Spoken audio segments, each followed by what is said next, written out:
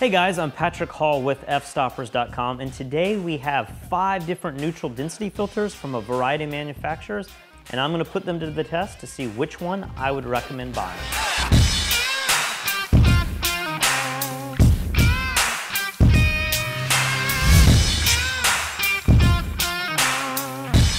So over the years, I've seen so many arguments online, and I've gotten so many emails from manufacturers that are claiming to have the best neutral density filter.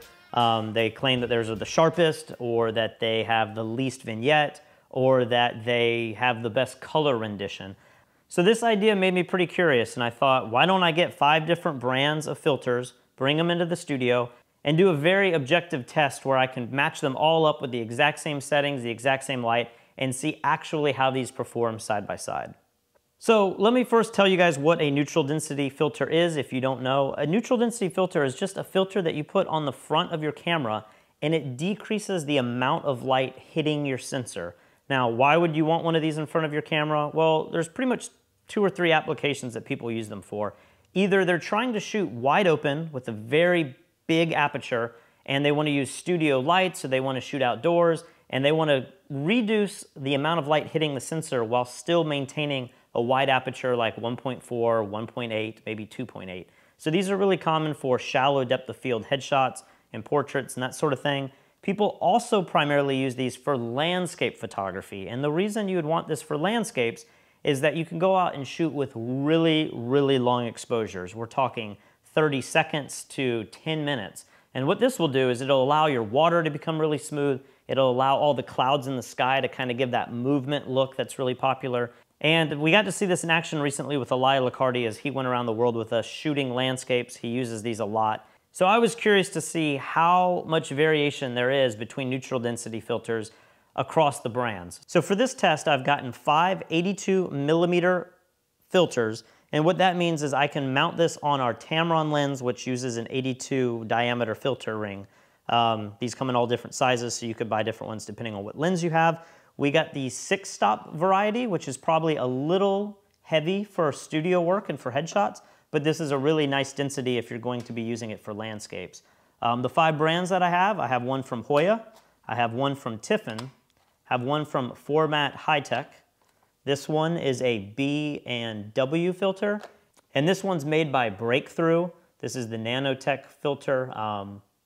Basically, we wanted to have a large variety between a bunch of popular brands and a large price range. So I think the cheapest one we have here is about $100, and then they go up to about $250. So I wanted to see, is there actually a difference in quality that you can notice in real raw files between the $100 filter and the $250 filter? Now for this test, I'm going to do things very differently than what I've seen online. And what I see online is most people go out to some beautiful landscape setting and then they put the filters on and they try to test them and then bring them back to the studio and see if there's any color cast. The problem I have with that is, 1, I don't have an amazing landscape to go shoot right now, and 2, I feel like there's so much variety in the light that's coming out of the atmosphere, even over a 5-minute period. You might have clouds blocking the sky, you might have just a little bit difference in time that's going to contribute to different looks in the lighting on your scene. So what I thought was, why don't we shoot this in the studio? Why don't we make this as simple as possible with the most consistent light that we have? So for this shoot, I'm going to be using a ProPhoto D1, and this light is going to be set up, it's right above me here, just hitting this wall. And because we're using the studio light, I can feel confident that the light is going to be the exact same frame by frame. So let's talk about the settings that I have on the camera really quickly. I did 2 different controls. One was just an ambient control where I set the camera to f8, ISO 400, and 1/125th of a second, and we turned off all the lights in the studio and just took 1 control frame. That one, of course, is completely black, which tells you that there is no extra light contributing to our scene. And I'm going to set this at level 4 for the control. Once we add the neutral density filter to our camera, we're going to add 6 stops of neutral density light cutting material in front of the lens. So that means I'm going to have to bump up my strobe by 6 stops. So if we're at level 4 for the test, we're going to be at full power, level 10 on our strobe once we start testing the neutral density filters.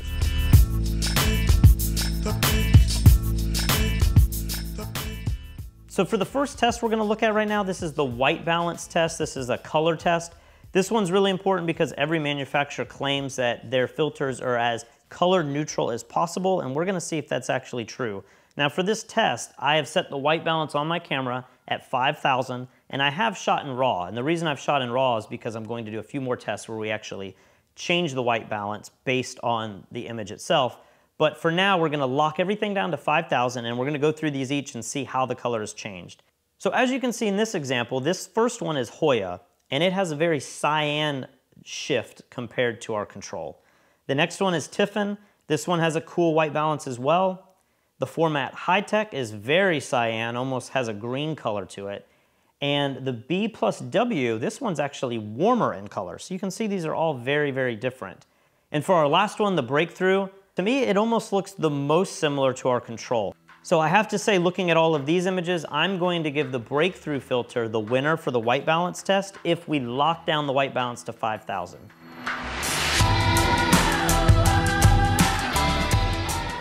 For this next test, I want to see what happens if we actually adjust the white balance with the white balance dropper in Lightroom and see if we can make all of these look identical. And if we can do that, then I think your colors are going to come out the same over all of these filters, even though they're captured a little differently at 5,000.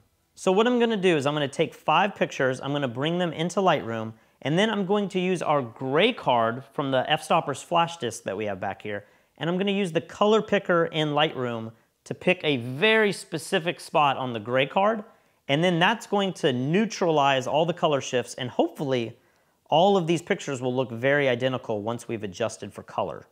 So once again, let's compare the control to each one of these. Let's start with the Hoya. As you can see, the Hoya filter, it's a little bit warmer than the control, but it looks pretty similar. The Tiffen, it's also warmer than the control. If we move over to the Formatt Hitech, it's warmer, but to me, this has the most similar looking white balance and color to the control of anything we've seen yet. B+W, this one's warmer, but very, very close. This is a toss-up with the Formatt Hitech filter. And now the Breakthrough, this one's warmer like Hoya and Tiffen as well. So I think, in my opinion, the Formatt Hitech, the B+W, and the Breakthrough have the best color when compared to the control. But again, they're not really that different. I don't think you would really see that big of a difference in a complex landscape photograph. Now, I think this test is really good for those photographers who want a very simple workflow and you want to use a gray card like we have here, or you might have a more complex color checker. Obviously, we could make these files all look identical if we really started tweaking every single setting, but I wanted to make this really simple and just see basically what the differences were with the white balance color checker in Lightroom. Now, one thing I did notice while going through all 5 of these filters was that the exposure was a little different. And so I thought maybe I should balance out the exposure and do one more test with the white balance checker. So I did that, and what I found was that these were all slightly off from the actual number of stops that they claim to be. These all claim to be 6 stops. They all were technically 6 stops, but for the Hoya, I found that this was a 1/5 of a stop more dense than what it advertises. The Tiffen was almost 3/4 more dense than what it says, so it's almost a 7-stop filter.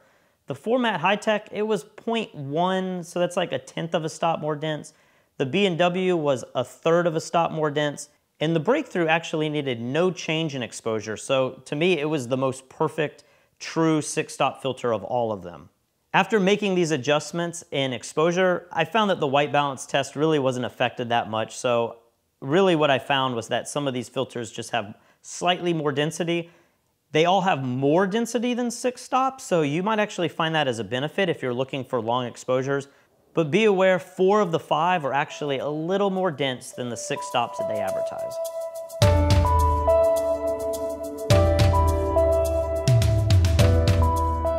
One other test I felt like I needed to run with this was to test the vignetting. Now these are all very, very thin filters. I would say they're all about the same. Maybe this Breakthrough might be a little thinner. The glass looks all about the same, but some of them have a little bit more of a lip. In the case of the Formatt Hitech, you can't mount a filter on top of this one. So while it's about the same thickness, it does have a smaller lip on the side sticking out from the lens. So let's run through this real quick. Just so you know, I am shooting at 24mm on this lens, which is the widest that this lens goes to. It's pretty good for landscapes. if you had a lens that shot even wider, you might actually see more vignetting than what you're about to see in these example photographs. So again, here is the control image. You can see there's a very slight bit of vignetting. That's probably because we're shooting at f8 and we are shooting at 24 millimeters. But once I start adding these filters, you'll see that they all add just a little bit of extra vignetting to the image. From this vignette test, I found that the Formatt Hitech had the most vignetting. The next highest vignetting was from the B+W, and then the Tiffen followed that one. The Hoya had very, very little vignetting, and I actually found that the Breakthrough had the least vignetting of all three.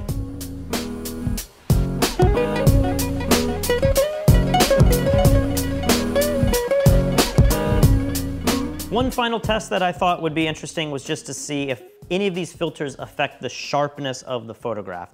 So what I did was I exported these out of Lightroom, full frame, as high res as they go. This is a D750, so they're 24 megapixels. And then I stacked them all on top of each other in Photoshop. And then I zoomed into the text on the Fstoppers flash disk.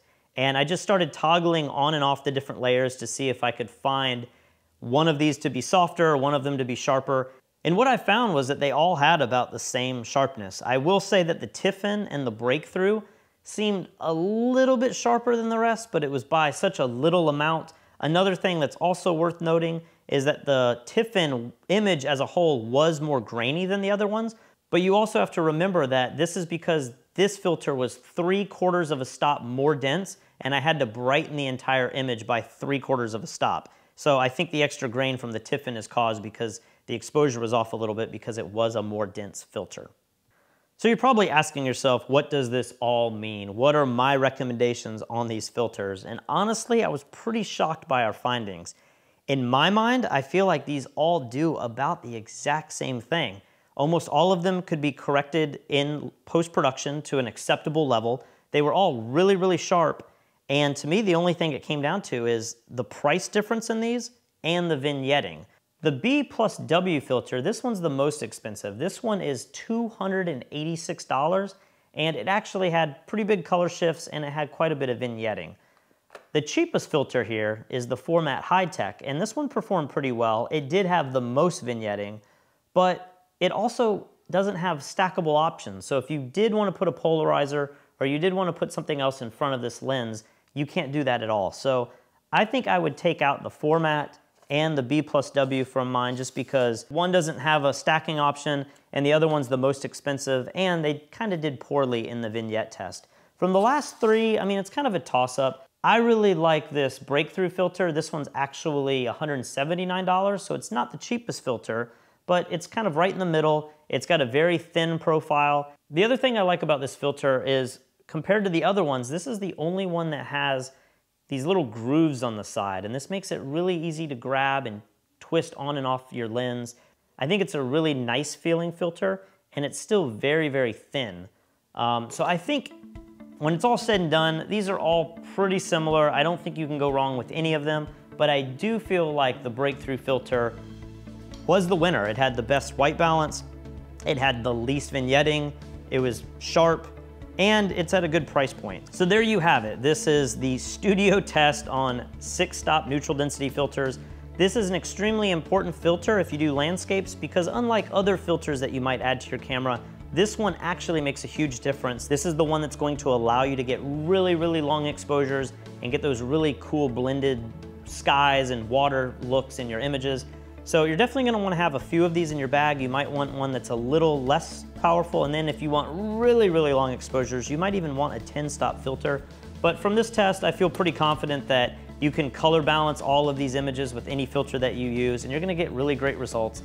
I don't see all the hype in saying that one is color neutral and one's not, and this one's sharper. To me, they all came out kind of looking the same. So if you guys want to see some animated GIF files that I've done where it shows the progression of all of these tests, you can go to the link below in the description, and make sure you subscribe to fstoppers.com, because we produce content like this every single day.